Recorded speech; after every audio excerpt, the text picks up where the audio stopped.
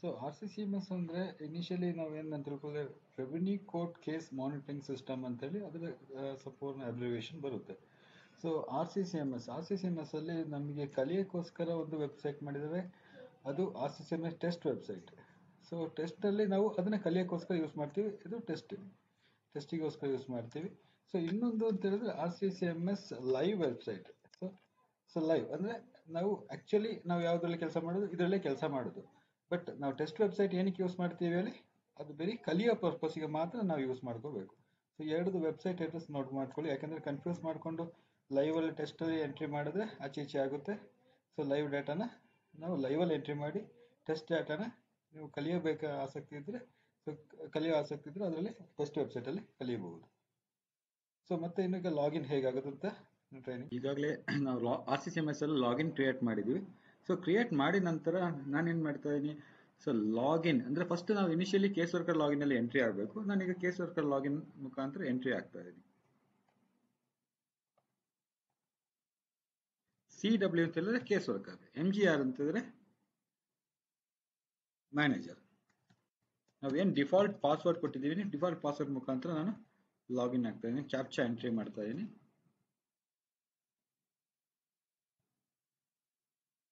So captcha entry ಮಾಡಿದ ತಕ್ಷಣ ನಮಗೆ ಕರೆಂಟ್ ಯೂಸರ್ ID ಮತ್ತೆ ಕರೆಂಟ್ ಪಾಸ್ವರ್ಡ್ ಮತ್ತೆ ನ್ಯೂ ಪಾಸ್ವರ್ಡ್ ಕನ್ಫರ್ಮ್ ಪಾಸ್ವರ್ಡ್ ಕೇಳುತ್ತೆ. ಸೊ ಇದು ಫಸ್ಟ್ ಲಾಗಿನ್ಗೆ ಮಾತ್ರ ಇರುತ್ತೆ. ಸೊ ಫಸ್ಟ್ ಲಾಗಿನ್ಗೆ ನಾವೇನು ಮಾಡಬೇಕು, ನಾವೇನು ಡಿಫಾಲ್ಟ್ ಪಾಸ್ವರ್ಡ್ ಅಡ್ಮಿನ್ ಅಲ್ಲಿ ಕ್ರಿಯೇಟ್ ಮಾಡೋವಾಗ ಏನು ಕೊಟ್ಟಿದ್ದೀವಿ ಅದನ್ನ ಇಲ್ಲಿ ಚೇಂಜ್ ಮಾಡ್ಕೋಬೇಕು ಫಸ್ಟ್ ಇನಿಷಿಯಲಿ.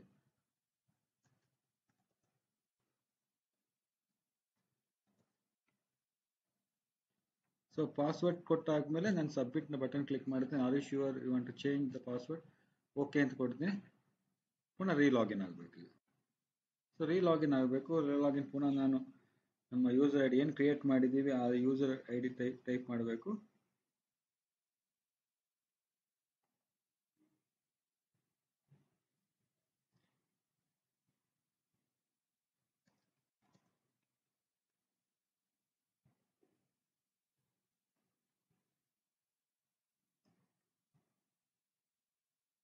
ಸೊ ಲಾಗಿನ್ ಈ ತರ ಬರುತ್ತೆ. ಸೊ ಲಾಗಿನ್ ಆದ್ಮೇಲೆ ನಾನು click here to enter into the RCCMS portal ಅಂತ ಬರುತ್ತೆ. ಸೊ ನಿಮ್ಗೆ ಇಷ್ಟು ಸ್ಕ್ರೀನ್ ಡಿಸ್ಪ್ಲೇ ಆಗ್ತಾ ಹೋಗುತ್ತೆ. ಸೊ ಈ ಸ್ಕ್ರೀನ್ ಅಲ್ಲಿ ಯಾರು ಲಾಗಿನ್ ಆಗಿದ್ದಾರೆ, ಸೊ ಆ ಲಾಗಿನ್ ನಮಗೆ ಕಾಣಿಸುತ್ತೆ. ಕೇಸ್ ವರ್ಕರ್ ಆಗಿ ರಾಮ ಅಂತ ಹೇಳೋ ಒಂದು ಲಾಗಿನ್ ಆಗಿದ್ದಾನೆ. ಸೊ ಲಾಗಿನ್ ಆದ್ಮೇಲೆ ಇಲ್ಲಿ ಇಷ್ಟೊಂದು ಡೀಟೇಲ್, ಇಷ್ಟೊಂದು ಆಪ್ಷನ್ಸ್ ಬರುತ್ತೆ. ಒಂದೊಂದು ಆಪ್ಷನ್ಸ್ ಆಗಿ ಹೋಗುವುದು ನಾವೀಗ. ಫಸ್ಟ್ ಕೇಸ್ ರಿಜಿಸ್ಟರ್ ಅಂತ ಹೇಳಿದೆ, ಕೇಸ್ ರಿಜಿಸ್ಟ್ರೇಷನ್ ಅಂತ ಹೇಳಿ. ಸೊ ಫಸ್ಟ್ ಕೇಸ್ ರಿಜಿಸ್ಟ್ರೇಷನ್ ಮೇಲೆ ಕ್ಲಿಕ್ ಮಾಡ್ಕೋಬೇಕು.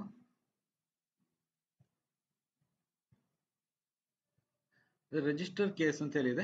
ಸೊ ಅದರ ಮೇಲೆ ಕ್ಲಿಕ್ ಮಾಡಿ. ಸೊ ಯಾವ ಸರ್ವಿಸಿಗೆ ನಾವು ಅದನ್ನ ಎಂಟ್ರಿ ಮಾಡ್ತಾ ಇದ್ದೀವಿ ಅಂತೇಳಿ ಸೊ ಅಡ್ಮಿನ್ ಅವರು ಇದು ಮಾಡ್ತಾರೆ. ಸೊ ಆ ಸರ್ವಿಸ್ ಬೇಸ್ ಮೇಲೆ ನಾವು ಎಂಟ್ರಿ ಮಾಡ್ತಾ ಹೋಗಬೇಕು. ಸೊ ಇದ್ರ ಮೇಲೆ ಕ್ಲಿಕ್ ಮಾಡಿದ್ರೆ ಈ ತರ ಆಪ್ಷನ್ಸ್ ಬರುತ್ತೆ. ಸೊ ಈ ಆಪ್ಷನ್ಸ್ ಅಲ್ಲಿ ಸೊ ಸರ್ವೆ ನಂಬರ್ ಇಂದ ಫೆಚ್ ಆಗಬೇಕು ಅಂತ ಹೇಳಿದ್ರೆ ನಾವು RRT ಅಂತ ಕೊಡಬೇಕು. ಸೊ ಸರ್ವೆ ನಂಬರ್ ಬಿಟ್ಟು ಕೇಸ್ ಏನಾದರೂ ಫೈಲ್ ಮಾಡಿದ್ರೆ ನಾವು RRT ಅಂತ ಕೊಡಬೇಕು. ಸೊ ಇಲ್ಲಿ ಯಾವ ಪ್ರೊವಿಷನ್ ಅಲ್ಲಿ ಕೇಸ್ ಫೈಲ್ ಮಾಡಿದ್ದಾರೆ, ಸೊ KLR ಆಕ್ಟ್ 1964 ಪ್ರಕಾರ ಯಾವ ಸೆಕ್ಷನ್ ಪ್ರಕಾರ ಯಾವ ಸೆಕ್ಷನ್ ಅಡಿಯಲ್ಲಿ ಅದು ಕೇಸ್ ಫೈಲ್ ಆಗಿದೆ ಅಂತೇಳಿ ನಾವಲ್ಲಿ ಹಾಕೋಬೇಕು. ಸೊ ಯಾವ ಡೇಟ್ ಅಲ್ಲಿ ಕೇಸ್ ಫೈಲಿಂಗ್ ಮಾಡಿದ್ದಾರೆ, ಸೊ ನನ್ನ ಕೇಸ್ ಫೈಲಿಂಗ್ ಮಾಡಿರೋದು ಜನವರಿ, ಹಳೆ ಡೇಟಿಗೆ ಫೈಲಿಂಗ್ ಮಾಡಿದ್ದಾರೆ. ಸೊ ನಾನು ಹಳೆ ಡೇಟಿಗೆ ಕೇಸ್ ಫೈಲ್ ಮಾಡಿದ್ದಾರೆ ಅಂತ ಹಾಕ್ತಾ ಇದ್ದೀನಿ. ಸೊ ಜನವರಿ 13ಗೆ 2022 ಕೇಸ್ ಫೈಲ್ ಆಗಿದೆ ಅಂತ ಹಾಕಿದ್ದೀನಿ. ಸೊ ಕೇಸ್ ID ಮತ್ತೆ ಇದು, ಸೊ ಇದು ಇಲ್ಲಿಂದ ಜನರೇಟ್ ಆಗುತ್ತೆ. ನಾವು ಯಾವ ಡೇಟ್ ಆಫ್ ಫೈಲಿಂಗ್ ಇದೆಯಲ್ಲ, ಸೊ ಕೇಸ್ ID ಅಲ್ಲಿಂದ ಜನರೇಟ್ ಆಗುತ್ತೆ. ಸೊ ಇಲ್ಲಿ ಈ ಕಡೆ ಇರೋದು ಎಲ್ಲಿಂದ ಜನರೇಟ್ ಆಗುತ್ತೆ, ಮ್ಯೂಟ್ ಅಂತ ಹೇಳಿರೋದು ಎಲ್ಲಿಂದ ಜನರೇಟ್ ಆಗಿರುತ್ತೆ ಅಂದ್ರೆ ನಾವು ಯಾವ ಸೆಕ್ಷನ್ ಯಾವ ರೂಲ್ ಪ್ರಕಾರ ಮಾಡಿದ್ದೀವಿ ಅದು ಪ್ರಕಾರ ಈಗ ಇದು ಜನರೇಟ್ ಆಗುತ್ತೆ, ಕೇಸ್ ID ಜನರೇಟ್ ಆಗುತ್ತೆ. ಸೊ ಕೇಸ್ ID ಬಂದು ಅವರ ಏನ್ ನಂಬರ್ ಕೊಟ್ಟಿರ್ತಾರೆ, ಕೇಸಿಗೆ ಏನ್ ನಂಬರ್ ಕೊಟ್ಟಿದ್ರೆ ಆ ನಂಬರ್ ಕೊಡಬೇಕು. ನಾನು 52 ಅಂತ ಕೊಡ್ತೀನಿ. ಸೊ ಕೇಸ್ ನಂಬರ್ ಮುಖಾಂತರ ಕೊಡ್ತೀನಿ. ಕೊಟ್ಟಾದ್ಮೇಲೆ ಸೊ ಸೇವ್ ಆಸ್ ಡ್ರಾಫ್ಟ್ ಅಂತ ಕೊಡಬೇಕು. ಸೇವ್ ಆಸ್ ಡ್ರಾಫ್ಟ್ ಅಂತ ಕೊಟ್ಟ ತಕ್ಷಣ ಅವನು ಟೆಂಪ್ರರಿ ಆಗಿ ಒಂದು ರೆಫರೆನ್ಸ್ ನಂಬರ್ ಎಲ್ಲ ಕ್ರಿಯೇಟ್ ಮಾಡಿ ಸೊ ಇಲ್ಲಿಗೆ ಕ್ರಿಯೇಟ್ ಆಗಿರ್ತದೆ. ಸೊ ಟೆಂಪ್ರರಿ ಕ್ರಿಯೇಟ್ ಆದ್ಮೇಲೆ ಸೊ ನೆಕ್ಸ್ಟ್ ಬಟನ್ ಕ್ಲಿಕ್ ಮಾಡಿದ್ರೆ ಸೊ ನಾವು ಯಾವ ವಿಲೇಜ್ ಸರ್ವೆ ನಂಬರ್ ಸಂಬಂಧಪಟ್ಟಂಗೆ ನನ್ನ ಕೇಸ್ ಫೈಲ್ ಆಗಿದೆ, ಸೊ ಅದರದ್ದು ಓಪನ್ ಮಾಡ್ತೀವಿ. ಸೊ ಇಲ್ಲಿ ಸರ್ವೆ ನಂಬರ್ ಕ್ಲಿಕ್ ಮಾಡ್ಕೋಬೇಕು, ಗೆಟ್ ಸರ್ ನಾಕ್ ಅಂತ ಕ್ಲಿಕ್ ಮಾಡ್ಕೋಬೇಕು. ನೆಕ್ಸ್ಟ್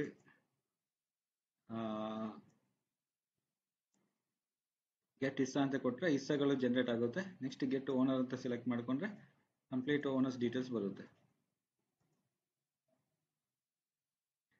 ಸೊ ಆಗಲೇ ಏನು ಎರರ್ ಬಂತು ಅಂತಂದ್ರೆ ಇದರ ಮೇಲೆ ಆಲ್ರೆಡಿ ನಾನು ಇನ್ನೊಂದು ಕೇಸ್ ಫೈಲ್ ಮಾಡಿದ್ದೀನಿ ಅಂತ ಎರರ್ ಬಂದಿರೋದು.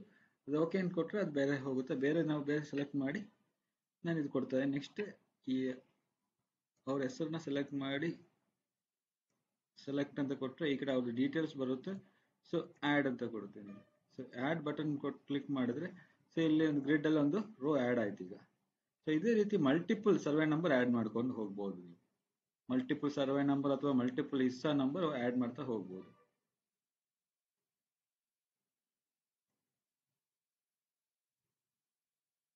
ಸೊ ಇಲ್ಲಿ 2 ಜನ ಓನರ್ ಇದ್ದಾರೆ. ಸೊ 2 ಜನದಲ್ಲಿ ಓನರ್ನಲ್ಲಿ ಯಾವುದೋ ಒಂದು ಓನರ್ ಸೆಲೆಕ್ಟ್ ಮಾಡ್ತೀನಿ. ಪುಟ್ಟಸ್ವಾಮಿ ಅಂತ ಓನರ್ ಸೆಲೆಕ್ಟ್ ಮಾಡ್ಕೊಳ್ತೇನೆ. ಜನ ಓನರ್ದು ಡೀಟೇಲ್ಸ್ ನಾವೀಗ ಇಲ್ಲಿ ಸೇರಿಸಿದ್ದೀವಿ. ಸೇರಿಸಿ ಆದ್ಮೇಲೆ ಸೊ ನೆಕ್ಸ್ಟ್ ಬಟನ್ ಕ್ಲಿಕ್ ಮಾಡಿದ್ರೆ ಪೆಟಿಷನರ್ ನೇಮ್. ಸೊ ಪೆಟಿಷನರ್ ನೇಮ್ನ ನೀವು ಮಲ್ಟಿಪಲ್ ಪೆಟಿಷನರ್ ನೇಮ್ಸ್ನ ಎಂಟ್ರಿ ಮಾಡ್ಬೋದು. ಎಂಟ್ರಿ ಮಾಡಿ ಸೇವ್ ಮಾಡಿದ್ರೆ ಸೊ ಪೆಟಿಷನರ್ ನೇಮ್ಸ್ನ ಎಂಟ್ರಿ ಮಾಡ್ಬೋದು. ಸೊ ಎಂಟ್ರಿ ಮಾಡಿ ಅವ್ರ ಮೊಬೈಲ್ ನಂಬರ್ ಆ್ಯಡ್ ಅಂತ ಕೊಟ್ಟರೆ ಮಲ್ಟಿಪಲ್ ಆಗಿ ನಾವು ಎಷ್ಟು ಜನ ಬೇಕಾದ್ರೆ ಪೆಟಿಷನರ್ ಆ್ಯಡ್ ಮಾಡ್ತಾ ಹೋಗ್ಬೋದು. ಸೊ ಈಗಾಗಲೇ ನಾನು ಎರಡು ಮೂರು ಪೆಟಿಷನರ್ ಆ್ಯಡ್ ಮಾಡಿದ್ದೀನಿ. ಸೊ ಈಗ ಆಕಸ್ಮಿಕ ಪೆಟಿಷನರ್ ನಾವು ಎಡಿಟ್ ಮಾಡಬೇಕಂದ್ರೆ ಎಡಿಟ್ ಮಾಡ್ಬೋದು. ಮೊಬೈಲ್ ನಂಬರ್ನ ಚೇಂಜ್ ಮಾಡ್ಬೇಕು ಅಥವಾ ಏನೋ ಒಂದು ಅಪ್ಡೇಟ್ ಮಾಡ್ಬೇಕಂದ್ರೆ ಅಪ್ಡೇಟ್ ಮಾಡ್ಬೋದು. ಸೊ ಇಲ್ಲಿ ಸೊ ಅಪ್ಡೇಟ್ ಮಾಡೋಕ್ಕೆ ಆಪ್ಷನ್ ಇದೆ.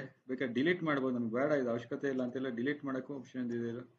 ಸೊ ಅದೇ ರೀತಿ next advocate name. So advocate ಈಗ ರಾಮನಿಗೆ ಒಬ್ಬ ಅಡ್ವೊಕೇಟ್ ಇದ್ದಾರೆ, ಸೀತನಿಗೆ ಒಬ್ಬ ಅಡ್ವೊಕೇಟ್ ಇದ್ದಾರೆ, ಅಥವಾ ಮಲ್ಟಿಪಲ್ ಪೆಟಿಷನರ್ಗೆ ಅಡ್ವೊಕೇಟ್ ಇದೆ. ಎಷ್ಟು ಜನ ಪೆಟಿಷನರ್ ಕೂಡ ನಾವು ಅಡ್ವೊಕೇಟ್ನ ಆ್ಯಡ್ ಮಾಡ್ತಾ ಹೋಗ್ಬೋದು. ಸೊ ಸೇರಿಸ್ ಅಂತ ಕೊಟ್ಟರೆ ಆ್ಯಡ್ ಆಗ್ತಾ ಹೋಗುತ್ತೆ. ಸೊ ಅದೇ ರೀತಿ ಇದನ್ನು ಕೂಡ ಡಿಲೀಟ್ ಎಡಿಟ್ ಬೇಕಾದ್ರೆ ನಾವು ಮಾಡ್ತಾ ಹೋಗ್ಬೋದು. ಸೊ ನೆಕ್ಸ್ಟ್ ಅಂತ ಕೊಟ್ಟರೆ ನೆಕ್ಸ್ಟ್ ರೆಸ್ಪಾಂಡೆಂಟ್ನ ನಾವು ಅದೇ ರೀತಿ ಎಂಟ್ರಿ ಮಾಡುತ್ತಾ ಹೋಗ್ಬೇಕಾಯ್ತು. ಸೊ ಮೊಬೈಲ್ ನಂಬರ್ನ ಎಂಟ್ರಿ ಮಾಡಬೇಕು, ಆ್ಯಡ್ ಅಂತ ಕೊಡಬೇಕು. ಸೊ ಆ್ಯಡ್ ರೆಕಾರ್ಡ್ ಆದ ತಕ್ಷಣ ಒಂದು ಗ್ರಿಡ್ಗೆ ಒಂದು ರೆಕಾರ್ಡ್ ಬಂತು. ಸೊ ಈಗ ನಾನು ಅಡ್ವೊಕೇಟ್ ನೇಮ್ ಆ್ಯಡ್ ಮಾಡಲ್ಲ. ಸೊ ಅಡ್ವೊಕೇಟ್ ಇರಲ್ಲ ಅವರಿಗೆ. ಸೊ ನಾನು ಅದಕ್ಕೆ ಆ್ಯಡ್ ಮಾಡಲ್ಲ. ಸೊ ಅದು ಮ್ಯಾಂಡೇಟ್ರಿ ಇಲ್ಲ. ಸೊ ಅಲ್ಲೇ ನೋಡಿ ಆಯಿತು.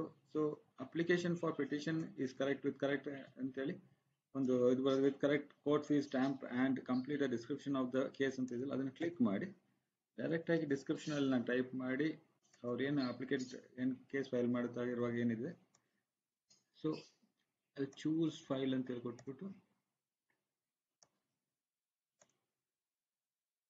ಸೊ ಯಾವುದು PDF ಫಾರ್ಮ್ಯಾಟಲ್ಲಿ ಏನಾದರೂ ಫೈಲ್ಸ್ ಇದೆ ಫೈಲ್ಸ್ನ ಡೈರೆಕ್ಟಾಗಿ ನೀವು ಅಪ್ಲೋಡ್ ಮಾಡ್ಕೋಬೋದು.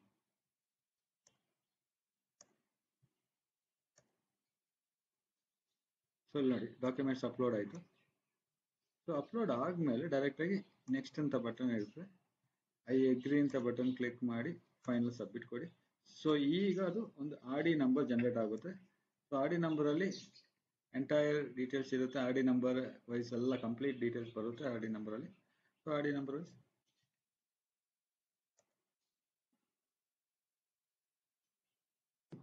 ಸೊ RD ನಂಬರ್ ಜನರೇಟ್ ಆಯ್ತು ನಮಗೆ. ಸೊ RD ನಂಬರ್ ಜನರೇಟ್ ಆದಮೇಲೆ ಆ ಒಂದು ಕಾಪಿನ ನೀವು ಫೈಲಲ್ಲಿ ಇಟ್ಕೊಂಡ್ರೆ ಜೋಪಾನ ಆಗಿರುತ್ತೆ. ಸೊ ತದನಂತರ ಏನು ಮಾಡಬೇಕು ನಾವು, ಸೊ ಆ ಕೇಸ್ ನಾವು ಎಂಟ್ರಿ ಮಾಡಿರೋ ಕೇಸ್ನ ಮ್ಯಾನೇಜರಿಗೆ ನಾವು ಕಳಿಸ್ಬೇಕು. ಸೊ ಮ್ಯಾನೇಜರಿಗೆ ಕಳಿಸ್ತಾ ಇದ್ದೀನಿ ನಾನು. ಸೊ ಎಲ್ಲ ಎಂಟ್ರಿ ಡೀಟೇಲ್ಸ್ ಎಲ್ಲ ಇಲ್ಲಿ ಮ್ಯಾನೇಜರಿಗೆ ಬರುತ್ತೆ.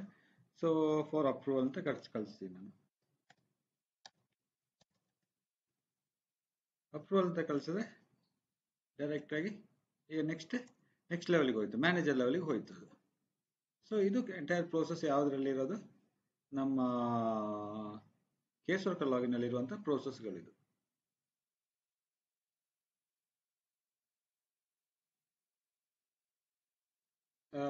ಈಗ ನಾನು ಮ್ಯಾನೇಜರ್ ಲಾಗಿನಿಂದ ಲಾಗಿನ್ ಆಗ್ತಾ ಇದ್ದೀನಿ.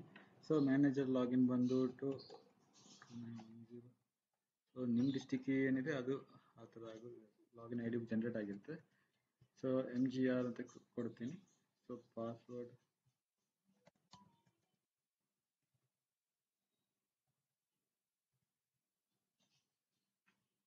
ಕ್ಯಾಪ್ಚಾ ಎಂಟ್ರಿ ಮಾಡ್ತೀನಿ, ಲಾಗಿನ್ ಅಂತ ಕೊಡ್ತೀನಿ. ಫಸ್ಟ್ ಟೈಮ್ ಆಗಿದ್ದಕ್ಕೆ ಪಾಸ್ವರ್ಡ್ ಕೇಳ್ತಾ ಉಂಟು, ರೀಸೆಟ್ ಅಂತ ಕೇಳ್ತಾ ಉಂಟು.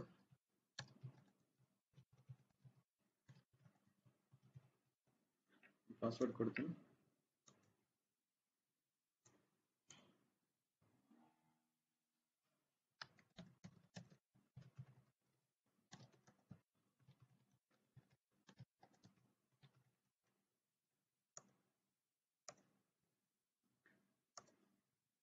ಸೊ ಹೊಸ ಪಾಸ್ವರ್ಡ್ ಮುಖಾಂತರ ಈಗ ಪುನಃ ಲಾಗಿನ್ ಆಗ್ತಾ ಇದ್ದೀನಿ.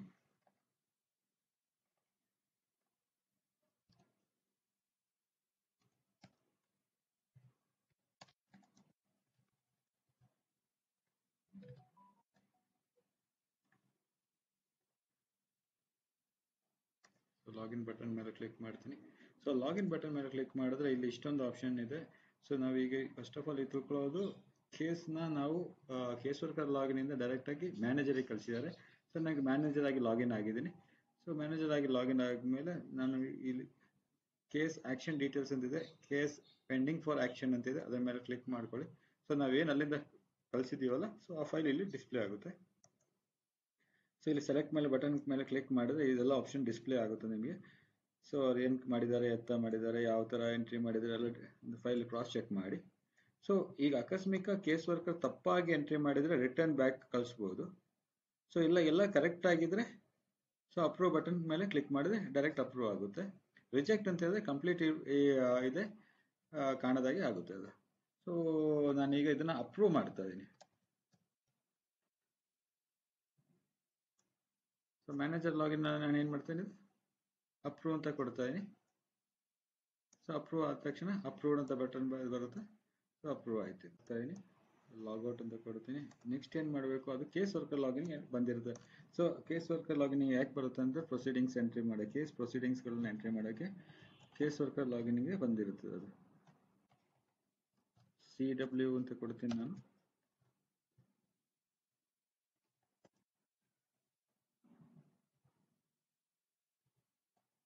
ಈಗ ನಾನು ಕೇಸ್ ವರ್ಕರ್ ಲಾಗಿನ್ ಆಗಿ ಎಂಟ್ರಿ ಆಗ್ತಾ ಇದ್ದೀನಿ.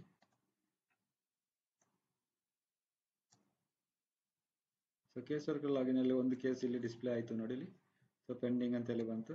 ಸೊ ಈಗ ಅದು ಪ್ರೊಸೀಡಿಂಗ್ಸಿಗೆ ಬಂತು case. So update case details ಅಂತ ಕೊಟ್ಟೆ ನಾನು. ಸೊ ನನಗೆ ಇಲ್ಲಿ ಬರ್ತಾ ಇದೆ. ಸೊ ಅಪ್ಡೇಟ್ ಕೇಸ್ ಡೀಟೇಲ್ಸ್ ಅಲ್ಲಿ ಸೊ ಪ್ರೊಸೀಡಿಂಗ್ಸ್ ಅಲ್ಲಿ ಫಸ್ಟ್ ಹಿಯರಿಂಗ್ ಡೇಟ್ ಅಂತ ಇರ್ತದೆ, ಅದರ ಮೇಲೆ ಕ್ಲಿಕ್ ಮಾಡಿಕೊಳ್ಳಿ. So first hearing date click ಮಾಡಿದ ತಕ್ಷಣ ನನಗೆ ಈ ಥರ ಸ್ಕ್ರೀನ್ ಓಪನ್ ಆಗುತ್ತೆ. ಸ್ಕ್ರೀನಲ್ಲಿ ನನ್ನ ಆರ್ ಡಿ ನಂಬರ್ ನಾವೇನು ಅಲ್ಲಿ ಅಪ್ರೂವ್ ಮಾಡಿದ್ದೀವಲ್ಲ ಆ ಆರ್ ಡಿ ನಂಬರ್ ಡಿಸ್ಪ್ಲೇ ಆಗುತ್ತೆ. ಸೊ ಆರ್ ಡಿ ನಂಬರಲ್ಲಿ ನಮಗೆ ಡೈರೆಕ್ಟಾಗಿ ಯಾವ ಡೇಟಿಗೆ ಬೇಕು, ನೆಕ್ಸ್ಟ್ ಹಿಯರಿಂಗ್ ಡೇಟ್ ಯಾವುದು ಅಂತೇಳಿ ಇಲ್ಲಿ ಕ್ಲಿಕ್ ಮಾಡ್ಕೋಬೇಕು. ಸೊ ಅಪ್ಡೇಟ್ ಅಂತ ಕ್ಲಿಕ್ ಮಾಡಿದ್ರೆ ಡೈರೆಕ್ಟಾಗಿ ನೆಕ್ಸ್ಟ್ ಹಿಯರಿಂಗ್ ಡೇಟ್ ಜೊತೆ ಅದು ಅಪ್ಡೇಟ್ ಆಗುತ್ತೆ.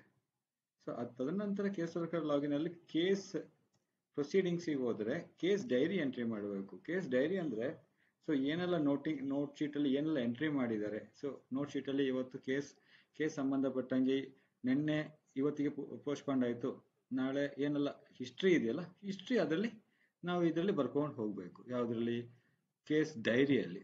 ಸೊ ಕೇಸ್ ಡೈರಿಯಲ್ಲಿ ಸೊ ಇವತ್ತು ಅಡ್ಮಿಷನ್ ಆಗಿದೆಯಾ, ಕೇಸ್ ಅಡ್ಮಿಷನ್ ಆಯಿತು. ಸೊ ನಾನು ನೆಕ್ಸ್ಟ್ ಡೇಟ್ ಯಾವ ಕೊಡ್ತೀನಿ, ಸೊ ನೆಕ್ಸ್ಟ್ ಡೇಟ್ ಕೂಡ ಇವತ್ತೇ ಕೊಟ್ಬಿಡ್ತೀನಿ. So case allowed, appeal allowed ಅಂತ ಕೊಟ್ಬಿಟ್ಟು ನಿಮಗೇನು ಇದಿದೆ ಡೀಟೇಲ್ಸ್ ಇದೆ ಇದರಲ್ಲಿ ಕನ್ನಡದಲ್ಲಿ ಟೈಪ್ ಮಾಡ್ಬೋದು. ಇಲ್ಲಿ ಪ್ರೊಸೀಡಿಂಗ್ಗಳನ್ನ ಕನ್ನಡದಲ್ಲಿ ಟೈಪ್ ಮಾಡ್ಕೋಬೋದು. ಏನು ಪ್ರೊಸೀಡಿಂಗ್ಸ್ ಬರೆದಿರ್ತಾರಲ್ಲ, ಸೊ ಆ ಪ್ರೊಸೀಡಿಂಗ್ಸ್ನ ಡೈರೆಕ್ಟಾಗಿ ಇಲ್ಲಿ ಟೈಪ್ ಮಾಡ್ಕೋಬೋದು. ಟೈಪ್ ಮಾಡಾದ್ಮೇಲೆ ಅಪ್ಡೇಟ್ ಅಂತ ಕ್ಲಿಕ್ ಮಾಡಿದ್ರೆ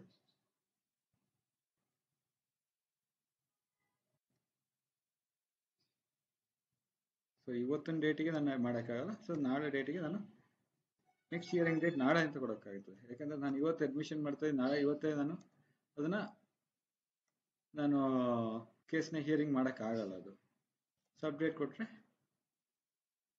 ಸೊ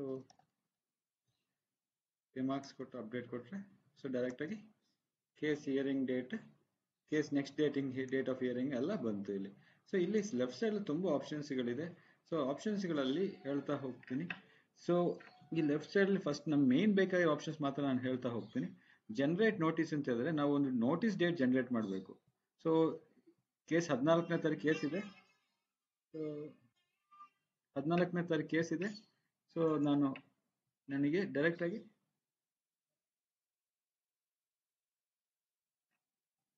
ಸೊ 14ನೇ ತಾರೀಕು ಕೇಸ್ ಇದೆ. ಸೊ 14ನೇ ತಾರೀಕಲ್ಲಿ ನನಗೆ ಎಷ್ಟು ಕೇಸ್ ಇದೆ ಅಲ್ಲಿ ಬಂತು. ಸೊ 14ನೇ ತಾರೀಕು ಕೇಸಿಗೆ ನಾನು ನೋಟಿಸ್ ಜನರೇಟ್ ಮಾಡಿ, ನೋಟಿಸ್ ಕೂಡ ನೀವು ಮ್ಯಾನ್ಯುಯಲ್ ಆಗಿ ಇಲ್ಲೇ ಜನರೇಟ್ ಮಾಡ್ಕೊಳ್ಳೋ ಹೋಗ್ಬೋದು. ಸೊ ಎಷ್ಟು ಗಂಟೆಗೆ ಅವನು ಅಪಿಯರ್ ಆಗಬೇಕು. ಸೊ ಇಲ್ಲಿ ಏನು ಕೇಳ್ತಾ ಇದೀವಿ, ಅವನು ಎಷ್ಟು ಗಂಟೆಗೆ, 3 ಗಂಟೆಗೆ ಅಪಿಯರ್ ಆಗಬೇಕು. ನಾನು 3 ಗಂಟೆಗೆ ಅಪಿಯರ್ ಆಗ್ತೀನಿ. ಅಕಸ್ಮಿಕ ಅವನು ಆ ಕಾಪಿಯಲ್ಲಿ ಅವನು ಏನಾದರೂ ಅಡಿಷನಲ್ ಆಗಿ ಏನಾದ್ರು ಡೀಟೇಲ್ಸ್ ತರಬೇಕಂತಂದ್ರೆ ಅವ್ನು ಅಡಿಷನಲ್ ಡೀಟೇಲ್ಸ್ ಕೂಡ ಇಲ್ಲಿ ಜನರೇಟ್ ಮಾಡ್ಬೋದು. ಸೊ ಜನರೇಟ್ ಅಂತ ಕೊಟ್ಟ ತಕ್ಷಣ ಒಂದು ಕಾಪಿ ಒಂದು ಡೌನ್ಲೋಡ್ ಆಗಿ ಡೈರೆಕ್ಟ್ ಆಗಿ ನಾವು ನೋಡ್ಕೋಬಹುದು.